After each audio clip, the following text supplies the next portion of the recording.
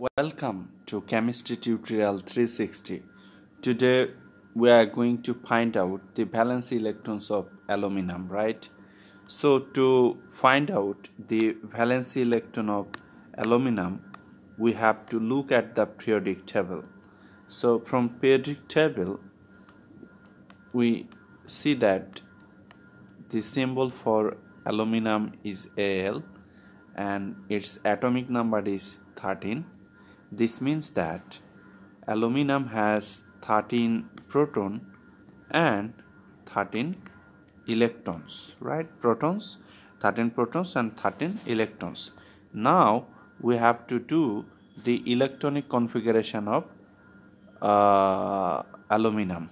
That is, we have to distribute 13 electrons into different subshells or orbitals. So let's get started. So we'll use this diagram to do the electronic configuration of aluminum. So let me write that.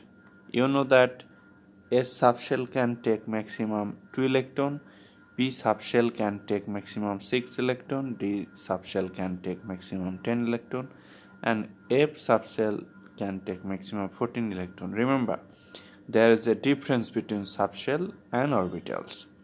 However, so we have to place 2 electron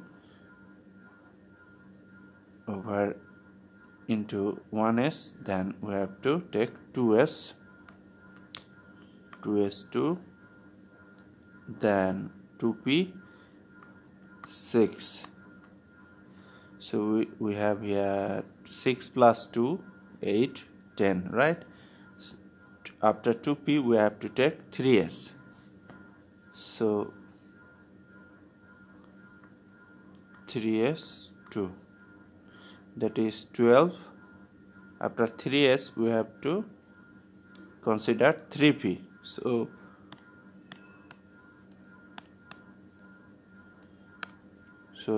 we have to write 3p and we have to place here 1. As you know that 2 plus 6, 8 plus 2, 10 plus 2, 12. So we need 1 electron. So we'll place here 1, right? Now we have to find out Valency shell, right? By the value of principal quantum number. You know that principal quantum number is denoted by n. So here the principal quantum number is 1, 2, 3.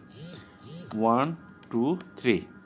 So for Valency shell we have to consider the highest value of n. So we will consider here 3, right? So we are getting here 3s2, 3p, 1. That is, the electrons of Valency shell are called valence electrons. So we have here 2 plus 1, that is 3. So aluminum has 3 valence electrons. I have a special blog post on the valence electrons of aluminum. You can read that blog post from the description box of this video. So thank you for viewing this video. Be well.